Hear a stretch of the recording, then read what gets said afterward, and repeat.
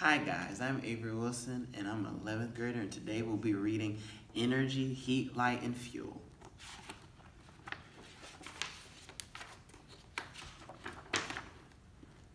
Energy gets things done. It's morning, you stretch out your arms out wide. You jump out of bed and you are full of energy. You use that energy to get things done. Energy gets lots of things done. There are many forms of energy. Energy heats your house. It lights up lamps. It makes cars, trucks, and buses go.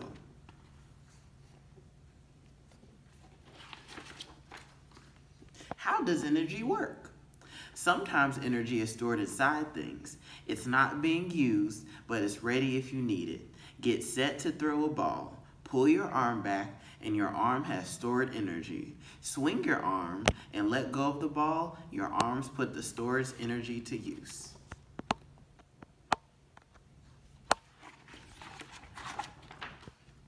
It's time for breakfast. You eat a bowl of cereal and drink a glass of orange juice. The cereal and juice have energy stored inside them. Energy stored inside food is called chemical energy. Fun fact, chemical energy in batteries can be used to make a flashlight beam. Chemical energy in gasoline can be used to make a car whiz by. Your body breaks up the food. The food releases energy that you use to catch the bus, play basketball, and do everything else throughout your day. Energy of motion is called kinetic energy. Energy is always changing forms. Your body turns chemical energy into food like kinetic energy. Fun fact, rub your hands together very quickly. What happens? Your hands get warm. You use kinetic energy to make heat energy. Where does energy come from? Walk through a park on a sunny day. See how bright the flowers look. Feel how hot a park bench gets. Most energy from the sun makes the day bright and hot.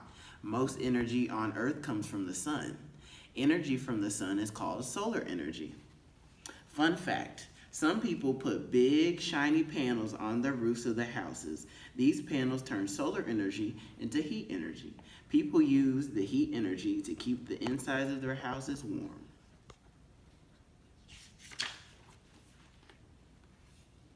Water from a river tumbles over a rocky cliff. It makes a beautiful waterfall. There's energy in the falling water. People build dams and rivers to create waterfalls they can use. The energy in water falling over the dam is used to generate electrical energy. Electric energy lights up lamps. It makes your TV, air conditioner, and refrigerator work. Fun fact, energy from the wind turns a windmill. In the past, windmills would grind up corn. Today, windmills produce electricity. You know, electric energy is what powers your iPad. You know, the thing you use every day? Yep, that's electric energy. You make a campfire by burning wood.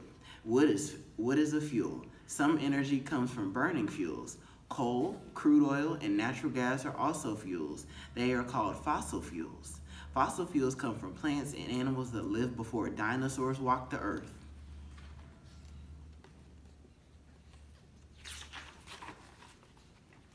Gasoline comes from crude oil. Every time you ride in a car, you are using fossil fuels.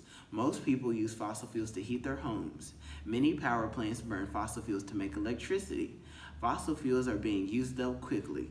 One day they will be gone. People will have to find new ways to make their cars run and to heat their homes.